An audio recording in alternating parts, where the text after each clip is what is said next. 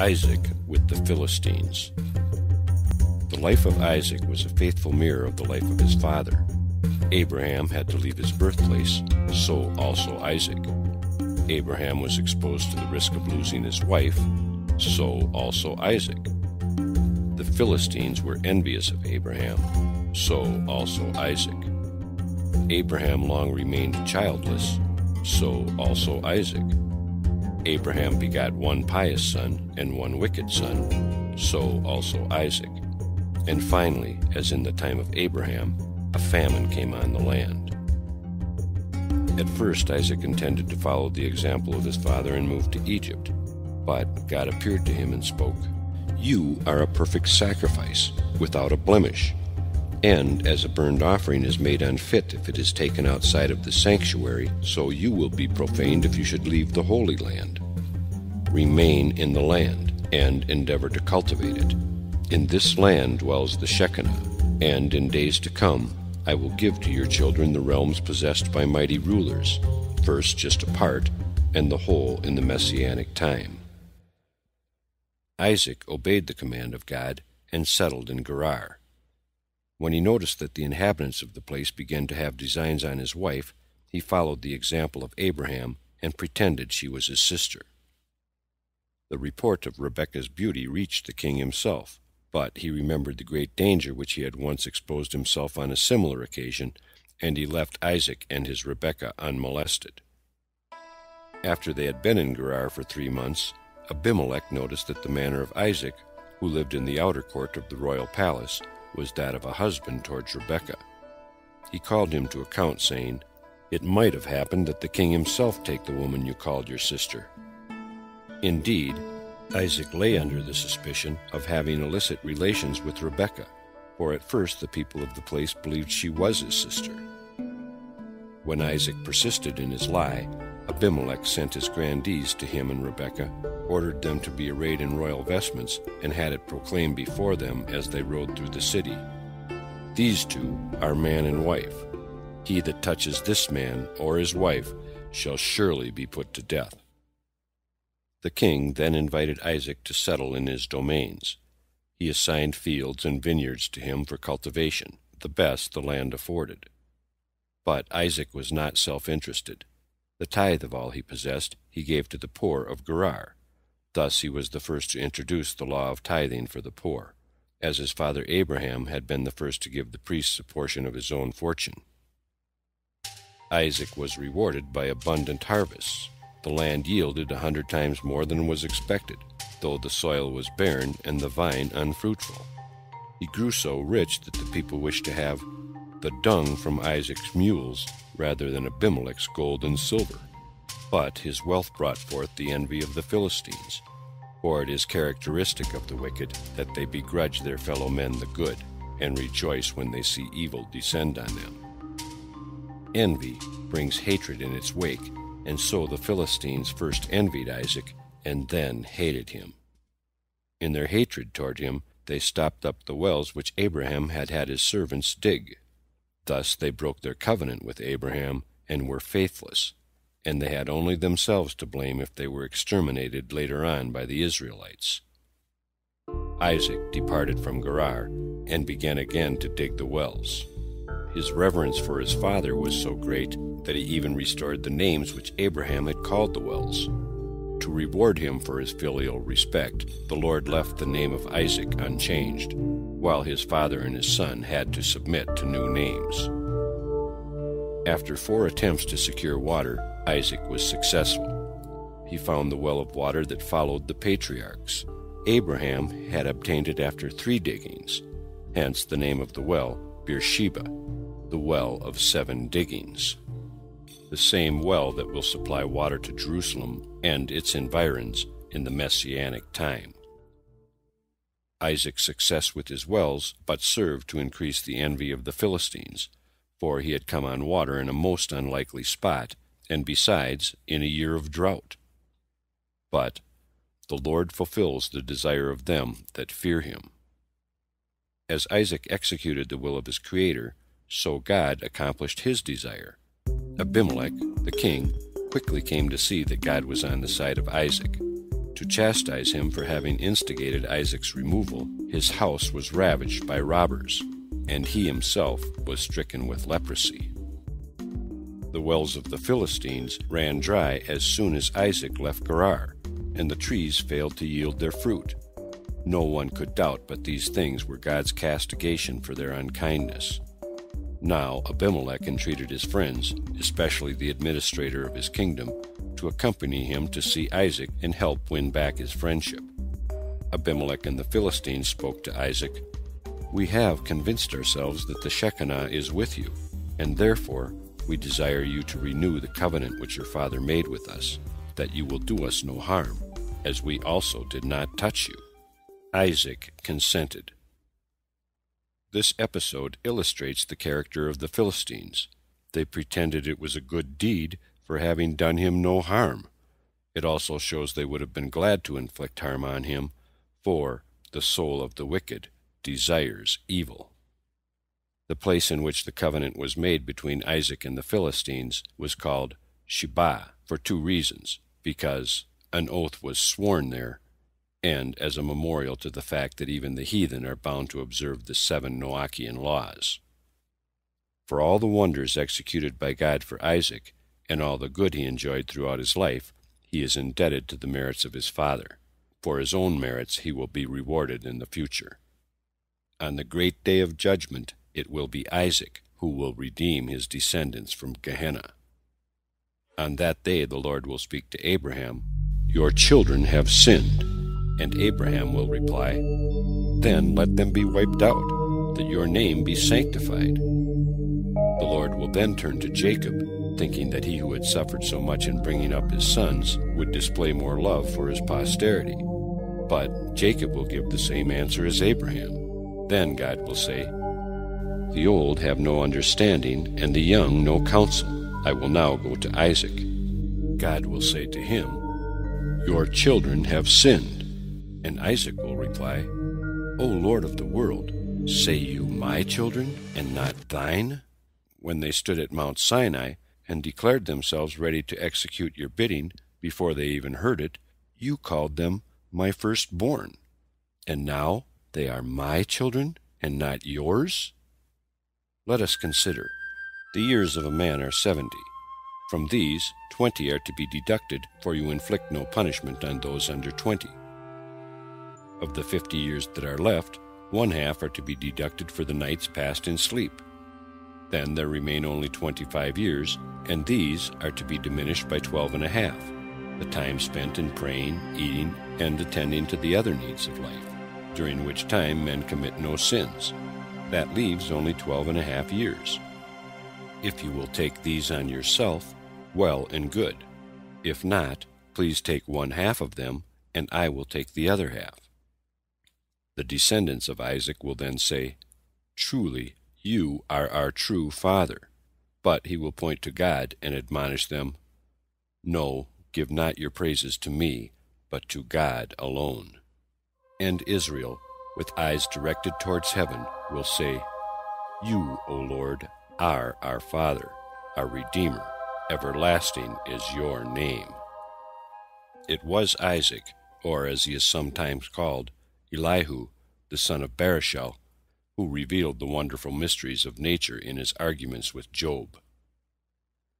At the end of the years of famine, God appeared to Isaac and bade him to return to Canaan. Isaac did as he was commanded, and he settled in Hebron. At this time he sent his younger son Jacob to the academy of Shem and Eber to study the law of the Lord.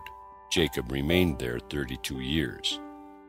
As for Esau, he refused to learn, and remained in the house of his father.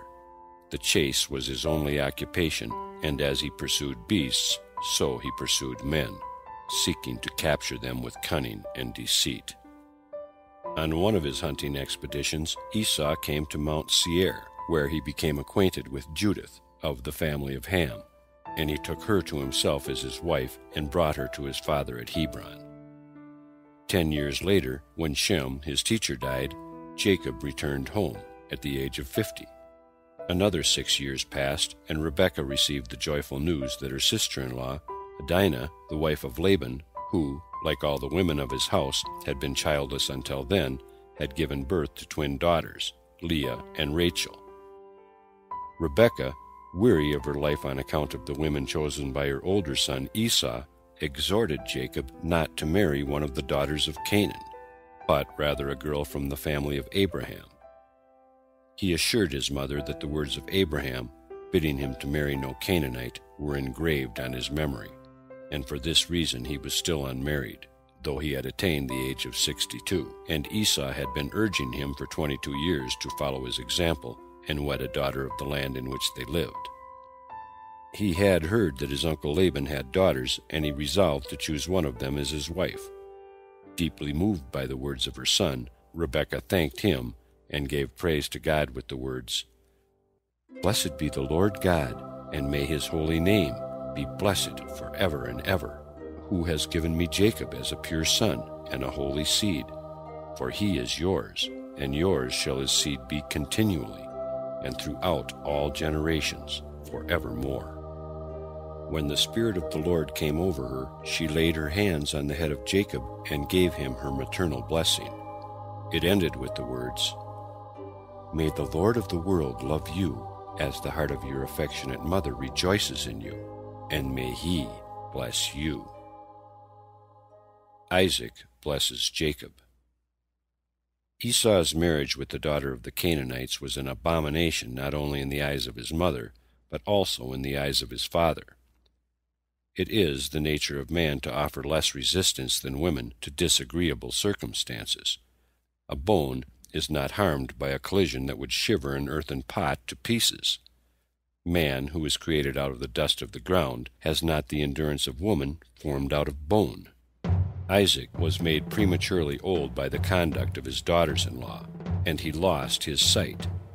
Rebekah, who had been accustomed at home in her childhood to the incense burned before idols, could therefore bear it under her own roof.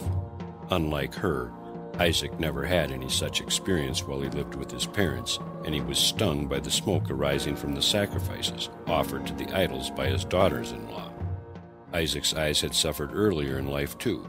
When he lay bound on the altar, about to be sacrificed by his father, the angels wept, and their tears fell on his eyes, and there they remained and weakened his sight. At the same time he had brought the scourge of blindness down on himself by his love for Esau. He justified the wicked for a bribe, the bribe of Esau's filial love, and the loss of vision is the punishment that follows the taking of bribes. A gift, it is said, blinds the eyes of the wise. Nevertheless, his blindness proved of benefit for Isaac as well as for Jacob. In consequence of his physical ailments, Isaac had to stay at home, and was so spared the pain of being pointed out by the people as the father of the wicked Esau. And again, if his power of vision had been unimpaired, he would not have blessed Jacob. As it was, God treated him as a physician treats a sick man who is forbidden wine, for which, however, he has a strong desire. To placate him, the physician orders that warm water be given him in the dark, being told that it is wine. When Isaac reached the age of 123, and was thus approaching the years attained by his mother, he began to meditate on his end. It is proper that a man should prepare for death when he comes close to the age at which either of his parents passed out of life.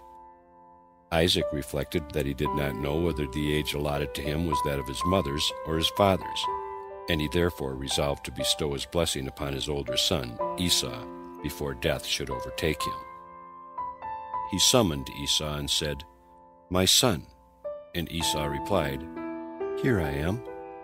But the Holy Spirit interposed. Though he disguises his voice and makes it sound sweet, put no confidence in him. There are 7 abominations in his heart. He will destroy 7 holy places, the tabernacle, the sanctuaries at Gilgal, Shiloh, Nob, and Gibeon, and the first and second temple. Though Esau continued to speak gently to his father, he actually longed for him to die so he could get the inheritance. But Isaac was stricken with spiritual as well as physical blindness. The Holy Spirit deserted him, and he could not discern the wickedness of his older son. Isaac told Esau to sharpen his slaughtering knives, and beware of bringing him the flesh of an animal that had died of sickness or had been killed by a beast. He also warned against bringing an animal that had been stolen from its rightful owner. Then, continued Isaac, I will bless him who is worthy of being blessed. This charge was laid on Esau on the eve of the Passover, and Isaac said to him, Tonight the whole world will sing the Hallel to God. It is the night when the storehouses of dew are unlocked. Therefore, prepare dainties for me, that my soul may bless you before I die. But the Holy Spirit interposed, Eat not the bread of him that has the evil eye. Isaac's longing for tidbits was due to his blindness. As the sightless cannot behold the food they eat, they do not enjoy it with full relish. So their appetite must be tempted with tasty morsels. Esau sallied forth to procure his father's desire, little caring how he got it, whether by robbery or theft. To hinder the quick execution of his father's order, God sent Satan on the chase with Esau. He was to delay him as long as possible. Esau would catch a deer and leave him lying tied up while he pursued other game. Immediately, Satan would come and free the deer, and when Esau returned to the spot, his victim was not to be found. This was repeated several times. Again and again the quarry was run down, bound, and liberated, so that Jacob was able meanwhile to carry out the plan of Rebekah, by which he would be blessed instead of Esau. Though Rebekah had not heard the words pass between Isaac and Esau, they nevertheless were revealed to her by the Holy Spirit, and she resolved to prevent her husband from taking a false step. She was not prompted by her love for Jacob, but by the wish of keeping Isaac from committing a detestable mistake. Rebekah said to Jacob, Tonight the storehouses of dew are unlocked, and it is the night during which the celestial beings chant the Hallel to God, the night set apart for deliverance of your children from Egypt, on which they too will sing the Hallel. Go now and prepare savory meat for your father, that he may bless you before his death. Do as I bid you, obey me, for you are my son, and your children, every one, will be good and God-fearing. Not one shall be graceless. In spite of his great respect for his mother, Jacob refused at first to heed her command. He feared he might commit a sin, thus bringing his father's curse down on him. Even as it was, Isaac might still have a blessing for him after giving Esau his. But Rebekah set aside his anxieties with the words, When Adam was cursed, the malediction fell on his mother, the earth, and so shall I, your mother, bear the suffering if your father curses you. Moreover, if worse comes to worse, I am prepared to step before your father and tell him, Esau is a villain, and Jacob is a righteous man. Thus instructed by his mother, Jacob, in tears and stooped with sadness, went off to execute the plan. As he was to provide a Passover meal, she told him to get 2 lambs, one for the Passover sacrifice and one for the festival sacrifice. To soothe Jacob's conscience, she added that her marriage contract entitled her to 2 lambs daily. And, she continued, these 2 lambs will bring good to you. One the blessing of your father, the other will bring good to your children, for 2 lambs will be the atoning sacrifice offered on the Day of Atonement. Jacob's fear was not yet removed. His father, he thought, would touch him and find out that he was not hairy, and therefore not his son Esau. Accordingly, Rebekah tore the skins of the 2 lambs into strips and sewed them together, for Jacob was so tall a giant that otherwise they would have not covered his hands. To make Jacob's disguise complete, Rebekah felt justified in putting Esau's wonderful garments on him. They were the high priestly raiment in which God had clothed Adam, the firstborn of the world. For in the days before the construction of the tabernacle, all firstborn males officiated as priests. From Adam, these garments descended to Noah, to Shem, and Shem to Abraham, and Abraham to his son Isaac, from whom they reached Esau as the elder of his 2 sons.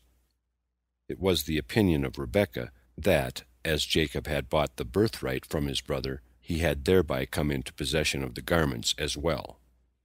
There was no need for her to go to the house of Esau to fetch the clothes. He knew his wives far too well to entrust so precious a treasure to them. They were in the safe keeping of his mother. Besides, he used them most frequently in the house of his parents. As a rule, he did not lay much stress on decent apparel. He was willing to appear on the street clad in rags, but he considered it his duty to wait on his father arrayed in his best. "My father," Esau was in the habit of saying, "is a king in my sight, and it would not become me to serve him in anything but royal apparel." To this great respect he manifested towards his father. The descendants of Esau owe all their good fortune on earth, for God does reward a good deed. Rebekah led Jacob equipped and dressed in this way to the door of Isaac's chamber. There she parted from him with the words, "From here may your Creator assist you." Isaac was expecting Esau.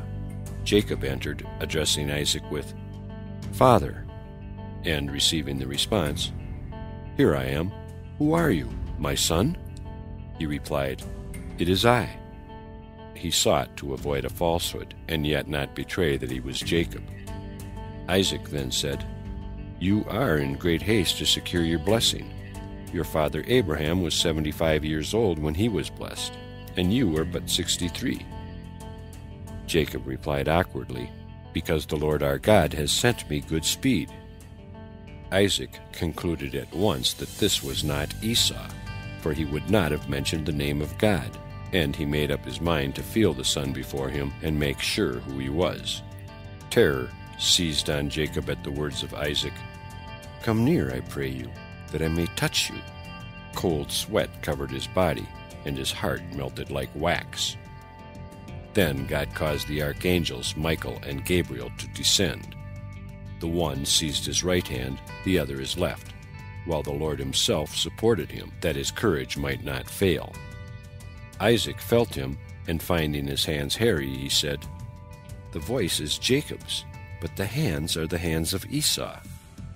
Words in which he conveyed the prophecy that so long as the voice of Jacob is heard in the house of prayer and learning, the hands of Esau will not be able to prevail against him. "Yes," he continued, "it is the voice of Jacob, the voice that imposes silence on earth and in heaven.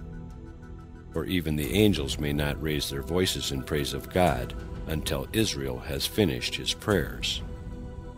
Isaac's scruples about blessing the son before him were not yet removed, for with his prophetical eye he saw that this one would have descendants who would vex the Lord.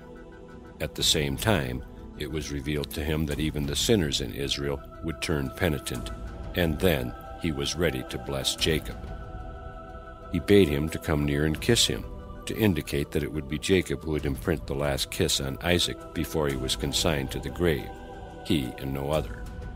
When Jacob stood close to him, Isaac discerned the fragrance of paradise clinging to him, and he exclaimed, "See, the smell of my son is as the smell of the field which the Lord has blessed." The fragrance emanating from Jacob was not the only thing about him derived from paradise. The archangel Michael had fetched the wine which Jacob gave his father to drink, that an exalted mood might descend on him, for only when a man is joyously excited does the Shekinah rest on him.